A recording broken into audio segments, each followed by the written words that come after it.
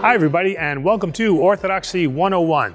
Well, in our continuing series on priestly vestments, today we're going to begin to look at liturgical vestments. Remember, we've already looked at the non-liturgical vestments, but today what we're going to look at is vestments that are predominantly used during the conduct of the divine liturgy. So we're going to begin by looking at a garment called the Sticharion.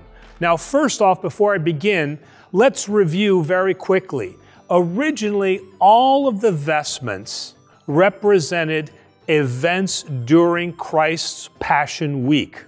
And over time, the vestments evolved into other meanings. But their original meaning was what they represented during Christ's Passion Week. The Sticharion is one that has held on to that because it represents now the seamless tunic that was worn by Christ and that the soldiers at their crucifixion were gambling or playing dice over.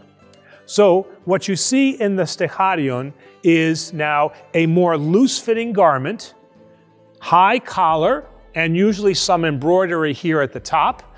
The sleeves fit fairly closely as they would in the Anderi, but you'll notice here the cord at the end is meant now to wrap around the sleeves, tighten them up so that when I put the cuffs on, it will fit very nicely.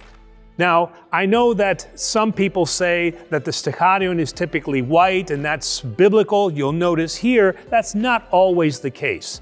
So in this case, we have gold. There's others that will have more of a lavender color. And again, sometimes it matches the vestments that the priest is wearing. But typically speaking, most of the Sticharion that you'll see will be white in color. Now, each vestment, as it's being put on by the priest, has a particular prayer that is read. And in that prayer, you will hear the symbolic meaning that is evolved for that piece of vestment. So let me read that to you for the Sticharion.